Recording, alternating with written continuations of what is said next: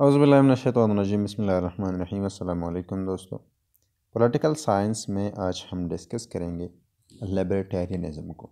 और बेसिकली इस तरह है कि जिस तरह इस टर्म से हम अंदाज़ा लगा सकते हैं कि इसका मतलब क्या है। मतलब ये है कि लिबर्टी, जिस तरह हम इस टर्म में हम लिबर्टेरियनिज़म की बात करते हैं, तो बेसिकली इस तरह है कि लिबर्टेरियनिज़म जो है, इसी में या लिबर्टेरियनिस्ट जो है वो बहुत ज़्यादा वैल्यू देते हैं, या उनका जो सेंट्रल पॉइंट होता है वो लिबर्टी का होता है या फ्रीडम का होता है। और बेसिकली वो हमेशा ये चाहते हैं कि सबसे ज़्यादा जो है एक एक्सट्रीम फॉर्म तक लिबर्टी हो या फ्रीडम हो। और बेसिकली इस तरह है कि उनका, जिस तरह हम कहते हैं कि वो जो है लिबर्टेरियनिस्ट जो है या लिबर्टेरियनिज़म में ये होता है कि एज अ पॉलिटिकल थॉट कि ये है कि ये ज़्यादातर वैल्यू हम देते हैं, या लिबर्टेरियनिस्ट जो है वो ज़्यादातर वैल्यू जो है वो लिबर्टी को देते हैं, अदर वैल्यूज़ को नहीं देते। फॉर एग्ज़ाम्पल प्रायोरिटीज़ जो है वो हम इस चीज़ को देते हैं, वैल्यू हम लिबर्टी को देते हैं। और अदर जितनी भी चीज़ें हैं, फॉर एग्ज़ाम्पल अथॉरिटी है, ट्रेडिशन है, इक्वालिटी है, और जितनी भी चीज़ें हैं इसको जिस तरह और भी बहुत से पॉलिटिकल फिलोसफर्स हैं वो जो देते हैं, पॉलिटिकल थॉट्स हैं वो देते हैं, इसी तरह ये अथॉरिटी को, इक्वालिटी को, ट्रेडिशन को और इस तरह की चीज़ों को ये नहीं देते। दूसरी अहम बात यह है कि ये जो फ्रीडम की जो जब बात करते हैं, लिबर्टी की बात करते हैं, तो ये नेगेटिव टर्म्स में क्या करते हैं कि जिस तरह हम कहते हैं कि नेगेटिव लिबर्टी की हम बात करते हैं और पॉजिटिव लिबर्टी की बात हम करते हैं। फिर इस तरह है कि जिस तरह पहले भी हम कह चुके हैं कि लिबर्टेरियन जो है ये जो है ये इस तरह के लोग हैं जो कि मैक्सिमाइज़ करना चाहते हैं, जो कि हमेशा से एक एक्सट्रीम फॉर्म तक ले जाना चाहते हैं लिबर्टी को या इंडिविजुअल फ्रीडम को। और बेसिकली इनका ये उनके ख़्याल में, जिस तरह हम कहते हैं कि ये नेगेटिव टर्म्स में लिबर्टी को मतलब वो लिबर्टी की, नेगेटिव फ्रीडम की बात करते हैं, नेगेटिव लिबर्टी की बात करते हैं, तो इसका मतलब ये है कि इनके ख़्याल में ये है कि एक्सटर्नल जितनी भी चीज़ें हैं, एक्सटर्नल जितनी भी हार्डल्स हैं, या हम कह सकते हैं कि लॉज जो हैं फॉर एग्ज़ाम्पल, या फ्रीडम जो है ये है कि एक्सटर्नल के हार्डल्स का, हैंड्रेंसेस का ना होना। और बेसिकली यही लोग जो है जो कि नेगेटिव लिबर्टी की बात करते हैं, यही लोग रियासत को भी एक हार्डल समझते हैं, लॉस को भी हार्डल समझते हैं। और बेसिकली ये पॉलिटिकल अथॉरिटी की एक्सपेंस में, या ये मिनिमाइज़ करना चाहते हैं पॉलिटिकल अथॉरिटी की स्कोप को, और इंडिविजुअल फ्रीडम को ये एक्सपेंड करना चाहते हैं, मैक्सिमाइज़ करना चाहते हैं। और बेसिकली रियासत को जो है ये एज अ थ्रेट समझते हैं, एज अ हार्डल समझते हैं लिबर्टी के रास्ते में। और बेसिकली इस तरह है कि ये जो कि स्टेट को ये एक नेगेटिव टर्म्स में डिफ़ाइन करते हैं, ये बेसिकली एनार्किस्ट एक पोजीशन है जो कि ये लेते हैं। बल्कि ये है कि ये एनार्किस्ट इस बुनियाद पर नहीं है कि ये इतना वो ये मतलब एम्फेसाइज नहीं करते ह्यूमन सोशेबिलिटी को या कोऑपरेशन को, जो कि एनार्किस्ट कहते हैं कि स्टेटलेस सोसाइटी में लोग जो है एक सोशल कोहेजन में या कोऑपरेशन के ज़रिए से रहेंगे। इस तरह है कि जो कि हम कह सकते हैं कि तकरीबन दो ट्रेडिशंस हैं लिबर्टेरियन सोच में, या इस आइडियाज़ के आने में। और एक ये है कि जो कि हम कह सकते हैं कि इंडिविजुअल राइट की बात है, और लाइज़-पेयर इकोनॉमिक डॉक्ट्रिन्स, जो कि दो दो हम कह सकते हैं कि यही दो ट्रेडिशंस हैं जिनकी बुनियादों पर, इन्हीं दो बुनियादों पर लिबर्टेरियनिज़म जो है ये खड़ा है।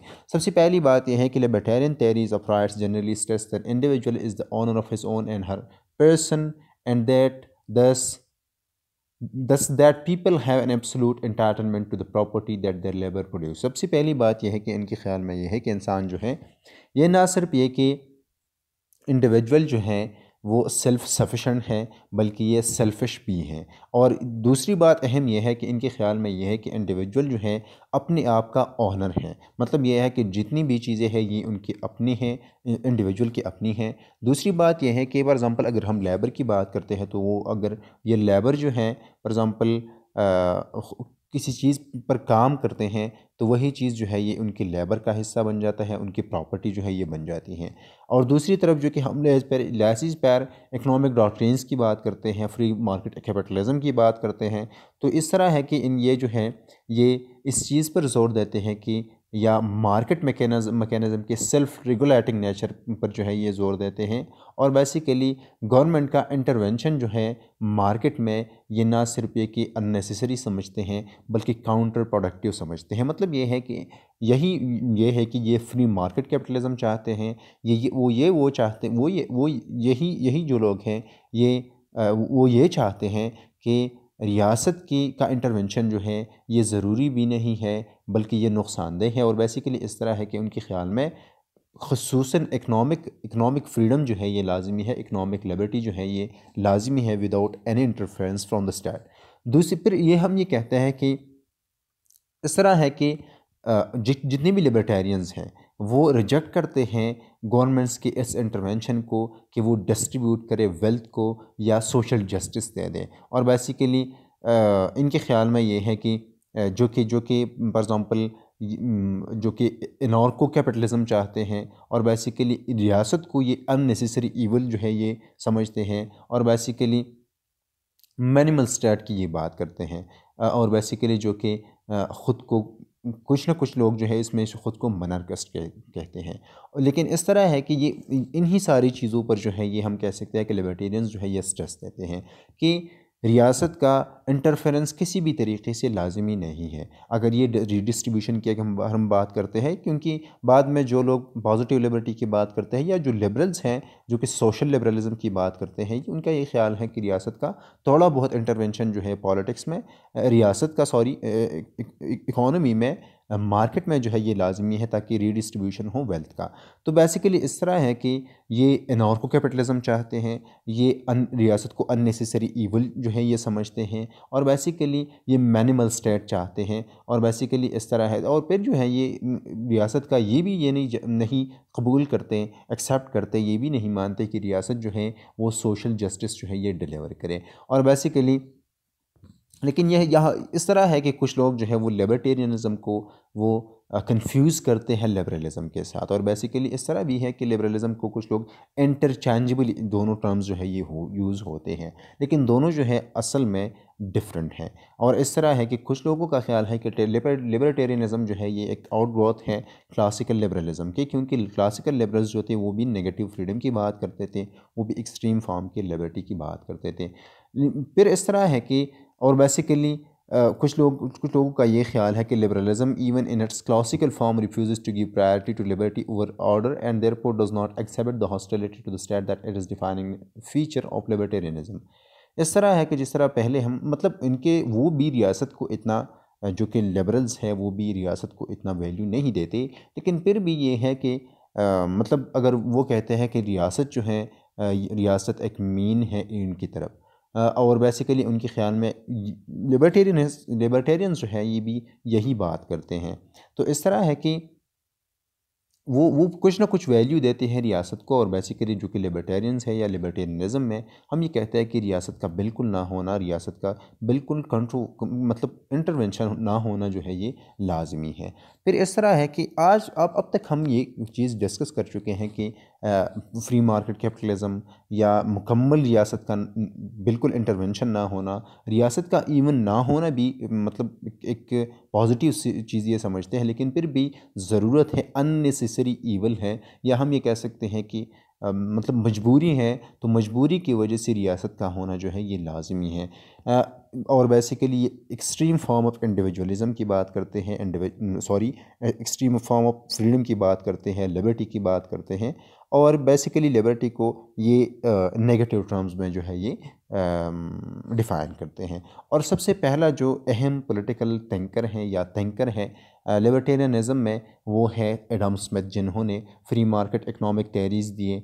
और बेसिकली जिन थ्योरीज़ पर लिबर्टेरियनिज़म जो है ये बेस्ड है। और बेसिकली उनके क्लासिकल लिबरल है, लेकिन लिबर्टेरियनिज़म की जितनी भी मतलब थॉट्स है वो बेस्ड है उनकी थ्योरीज़ पर। Theory of motivation try to reconcile human self इंटरेस्टेडनेस with unregulated social orders. For example वो भी ये चाहते हैं कि उनका भी ये ख्याल है कि इंसान जो है सेल्फ इंटरेस्टेड है। और दूसरी बात यह है कि अनरेगुलेटेड सोशल ऑर्डर या ख़ुसूसन अनरेगुलेटेड मार्केट जो है ये लाजमी है इकोनॉमिक डेवलपमेंट के लिए, इकोनॉमी के लिए। He was a strong critic of mercantilism and made the first systematic attempt to explain the workings of the economy in the market terms, emphasizing the role of invisible hands, the market competition। और वह basically उनकी यही चीज़ें जो है वो discuss करते हैं, वो एम्फेसाइज करते हैं और एक्सप्लेन करते हैं कि इकानमी को किस तरह मार्केट टर्म्स में इकानमी जो है कि किस तरह वर्किंग है या वर्केबल है। और फिर इस तरह है कि वो इस चीज़ पर जोर देते हैं कि इनविजिबल हैंड्स का मार्केट कंपटीशन में कौन सा और किस तरह रोल है। उनकी मेजर जो कि बुक्स है उनमें the theory of moral sentiments है, जो कि 1976 में जो है ये पब्लिश हुई एक किताब है। और दूसरी जो किताब है वो द वेल्थ ऑफ नेशन है, जो कि 1930 में पब्लिश हो चुका है। दूसरा जो अहम पर्सन है लिबर्टेरियंस में वो विलियम गॉडविन है। और बेसिकली एक इंग्लिश फिलोसोफर है और नॉवलिस्ट है।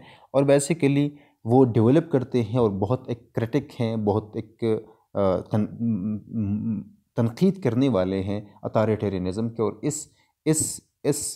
इस वजह से वो इतना आगे जा चुके हैं कि अनआर्किस्ट बिलीव्स तक जा चुके हैं। और बेसिकली उनकी एक एक्सट्रीम फॉर्म ऑफ लिबरल रैशनलिज़म जो है मतलब इसके साथ रीएडजस्टेड किया गया ट्रेडिशनल सोशल कॉन्ट्रैक्ट थ्योरी। और बेसिकली कि गवर्नमेंट जो है ये उनके ख़्याल में ये है कि गवर्नमेंट जो है ये डिसऑर्डर का क्योर नहीं है, मतलब इलाज नहीं है, बल्कि एक सोर्स है। उनके ख़्याल में ये है कि गवर्नमेंट ही की वजह से डिसऑर्डर जो है ये डिसऑर्डर जो है ये गवर्नमेंट ही की वजह से आ चुका है। जिस तरह सोशल कॉन्ट्रैक्ट थेरिस्ट जो है वो कहते थे कि डिसऑर्डर को ख़त्म करने के लिए रियासत ने जन्म लिया, लेकिन इनके ख़्याल में ये है कि रियासत की वजह से ही डिसऑर्डर जो है ये शुरू हो चुका है। और बेसिकली ये इससे हमें अंदाज़ा होता है कि वो कितना इंडिविजुअलिस्ट थे, कितना वो लिबर्टी की बात करते थे। और बेसिकली ह्यूमन परफेक्टिबिलिटी की थ्योरी पर जो है वो चीज़ों को बेस्ट करते हैं, जो कि बेस्ट है एजुकेशन और सोशल कंडीशनिंग पर। वो ज़्यादातर ह्यूमन परफेक्टिबिलिटी की बात करते हैं, जो कि मुख्तलिफ फिलासफर्स इस चीज़ की बात करते हैं कि किस तरह इंसान परफेक्ट बन सकता है। और basically are capable of genuinely disinterested बेनेवलेंस। Godwin की जो चीफ पॉलिटिकल वर्स है वो इन इंक्वायरिंग कंसर्निंग पॉलिटिकल जस्टिस है, जो कि 1976 में या 1793 में जो है ये लिखा या पब्लिश किया जा चुका है। तीसरा हमारे साथ जो बंदा है वो मैक्स टर्नर है। और बेसिकली ये जर्मन फिलोसोफर हैं। और बेसिकली वो डेवलप करते हैं एक एक्सट्रीम फॉर्म ऑफ इंडिविजुअलिज्म, और जो कि बेस है एगोइज्म पर। उनके ख्याल में egoism as a philosophy that places the individual self at the center of moral universe। वो कहते हैं कि सेंटर जो है सेंट्रल चीज़ है या सेंटर जो है वो इंडिविजुअल सेल्फ है मॉरल यूनिवर्स में, implying that individuals action should be unconstrained by law. और जिस तरह लिबर्टेरियंस कहते हैं कि लॉज जो है ये हार्डल्स हैं लिबर्टी के लिए, इसी तरह उनके ख़्याल में ये है कि इंडिविजुअल एक्शंस में लाजमी यही है कि कोई भी अनकंस्ट्रेंड लॉ हो, मतलब ये अनकंस्ट्रेंड हो लॉ से, सोशल कन्वेंशन से या मॉरल और रिलीजियस प्रिंसिपल से। मतलब ये है कि इंसान जो है वो लॉज से, सोशल कन्वेंशन से, मॉरल और रिलीजियस प्रिंसिपल से, जितनी भी मजहबी और अखलाक़ी उसूल है उनसे ये जो है ये स्टैंडर्ड जो है इंसान को आज़ाद करना चाहता है। और बेसिकली इन्हीं सारी चीज़ों को वो जो है हार्डल समझते हैं लिबर्टी के लिए, फ्रीडम के लिए। सच a position points clearly in direction में atheism and individualist anarchism even though standard give little attention to the nature of stateless society. मतलब ये एक एक्सट्रीम फॉर्म तक एनार्किज्म की तरफ गए हैं, लेकिन वो कभी भी स्टेटलेस सोसाइटी की बात नहीं करते। तो वो लिबर्टेरियन ही रहे हैं, वो एनार्किस्ट नहीं बने। उनकी जो कि पॉलिटिकल वर्स है वो सबसे पहला जो है the eco and his on है, जो कि 1963 में पब्लिश किया जा चुका है। फिर हमारे साथ जो है फ्रेडरिक हैक है। और बेसिकली ये एक पॉलिटिकल फिलोसोफर है, ऑस्ट्रेलियन इकोनॉमिस्ट है। और बेसिकली वो जो कि फ्री मार्केट थ्योरिस्ट में वो सबसे ज़्यादा, और हम कह सकते हैं कि एक इन्फ्लुएंशियल पॉलिटिकल थिंकर थे या इकोनॉमिस्ट थे। और basically N exponent of so called Australian school, he was a firm believer in individualism and market order and N एम्प्लिकेबल critic of socialism. इस तरह है कि वो जिस तरह लिबर्टेरियंस जो है वो इस चीज़ की बात करते हैं, फ्री मार्केट या मार्केट ऑर्डर की बात करते हैं या फ्री मार्केट की बात करते हैं और इंडिविजुअलिज्म की बात करते हैं, वो बेसिकली हैक जो है वो इन चीज़ों पर उनका फोकस था और बेसिकली वो सोशलिज्म का एक बहुत बड़े क्रिटिक थे।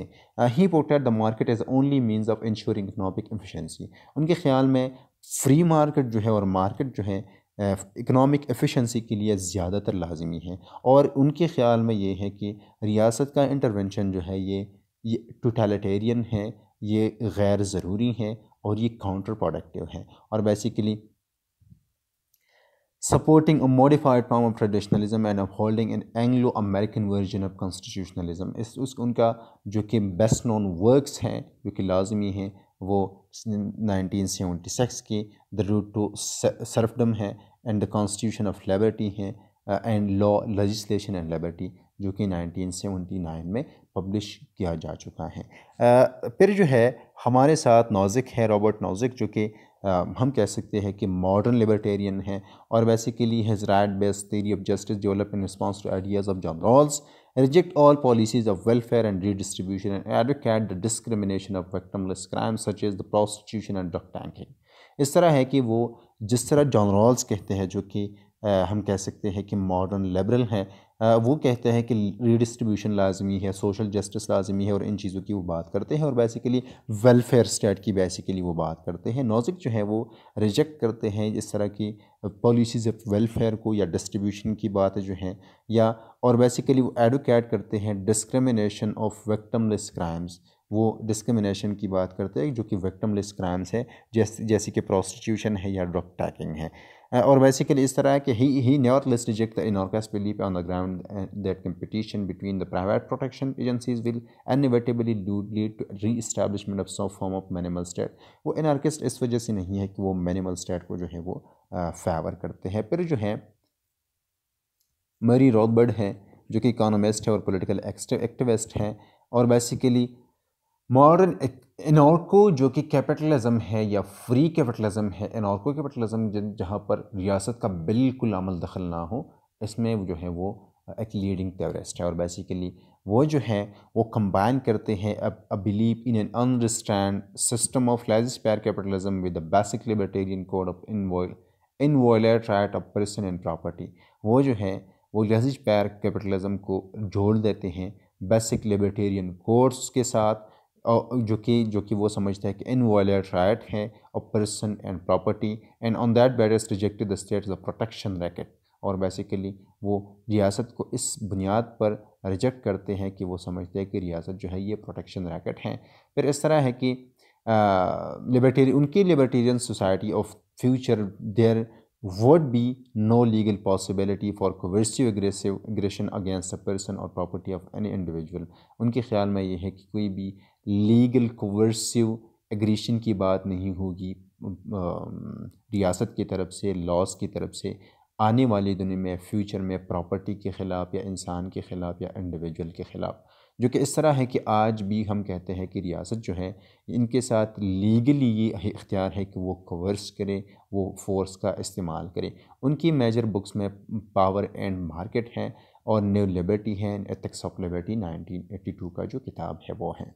इस तरह है कि हम कह सकते हैं कि लिबर्टेरियनिज़म में हम फ्री मार्केट कैपिटलिज्म की बात करते हैं, एनार्को कैपिटलिज्म की बात करते हैं, एक्सट्रीम फॉर्म ऑफ इंडिविजुअलिज्म की बात करते हैं, नेगेटिव फ्रीडम की बात करते हैं। रियासत को हम लिबर्टेरियंस जो हैं वो रियासत को या मिनिमल रियासत को मानते हैं या रियासत को एक सोशल मतलब एक ईवल समझते हैं और इस तरह है कि वो एक एक्सट्रीम फॉर्म तक वो इंडिविजुअल लिबर्टी के मतलब हामी हैं और ये समझते हैं कि इंसान जो है ना सिर्फ ये कि अपनी अब ख़ुद डिसाइड कर सकता है सारी चीज़ों को, वो सेल्फ सफिशेंट है, बल्कि वो लाजिमी भी है ह्यूमन परफेक्टिबिलिटी के लिए कि इंसान जो है ये मुकम्मल तौर पर आज़ाद हो।